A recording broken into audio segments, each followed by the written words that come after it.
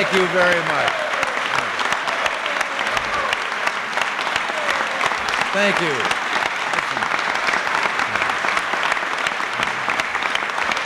Thank you.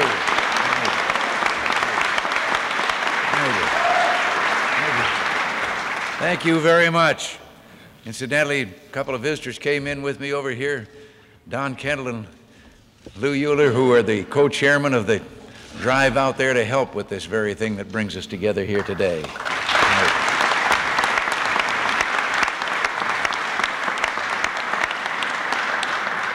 But I'm here to thank 218 members of the House of Representatives, Republicans and responsible Democrats, who joined together to sign the discharge petition for the Balanced Budget Tax Limitation Amendment. This is an important step forward in a struggle for it our administration has waged for many months. The battle to get runaway spending under control as part of our effort to restore America's economic health. Earlier this year, in meeting with congressional leaders and at a rally on the Capitol steps, I urged prompt action on the constitutional amendment to require balanced federal budget. As you know, the amendment was passed by the Senate some time ago, and until now, however, it's been bottled up in the House. 21 red ink budgets in 22 years are proof enough that we need and deserve a vote on this fundamental reform. It's not a partisan issue.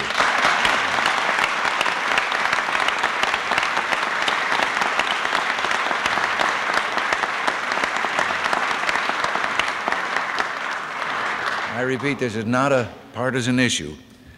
It's a matter of making government exercise the same kind of financial responsibility that every American family does. And as the polls show, an overwhelming majority of Americans back this amendment. For too long, the voice of the people has fallen on deaf ears in Washington. Now that a majority of the House of Representatives has called for a vote on the amendment, House Joint Resolution 350, it's imperative that the House act on this long overdue measure. I know of the concern that the leadership of the House may try to sabotage the passage of this resolution by an 11th hour sleight of hand.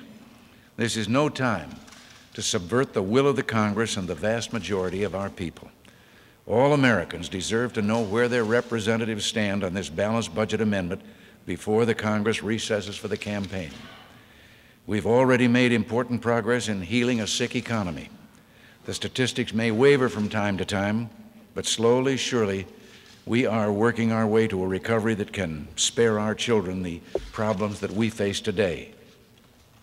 Making this government live within its means will do more to bring interest rates and inflation down further, protect the earnings of our people, and put unemployed Americans back to work than anything else the Congress could do at this time.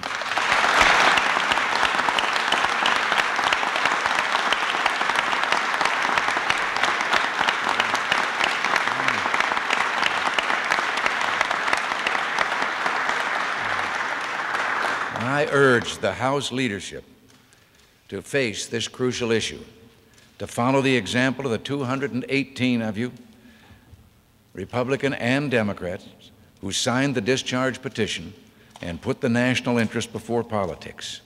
The time to act is now, for the sake of all our people, for future generations of Americans whose chances for prosperity and opportunity are held hostage by big government's addiction to red ink spending. And once again, God bless you all, and thank you very much for what you have done.